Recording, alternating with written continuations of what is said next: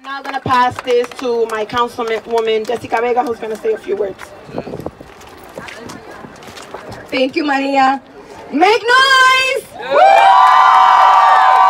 We hear you! Let them know we hear you! We hear you! We hear you! We hear you! We hear you! We hear you! We hear you! Thank you all so much. Gracias a todos por venir aquí hoy and marching with us.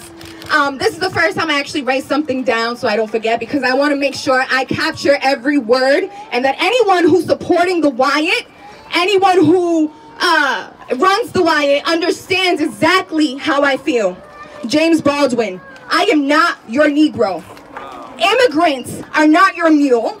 Their bodies are not there for you to profit off of them. They don't belong to you. Their souls will not be broken by these four walls. Oh, that's right. The hypocrisy of the land of the free, it has been amplified by this racist, classist, xenophobic Trump administration. Woo!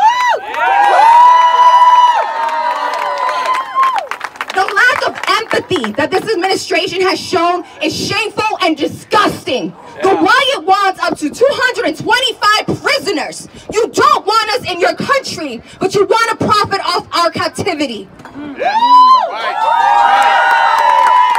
My duty as a councilwoman, as a free woman, is to not stay silent through this industrial prison complex. We have all been compliant here, every single one of us, because this happens every day. This isn't new. So you shouldn't stay silent. I am not going to stay silent. I have nothing but time and energy to make sure that these people are free. Thank you all, and power to the people.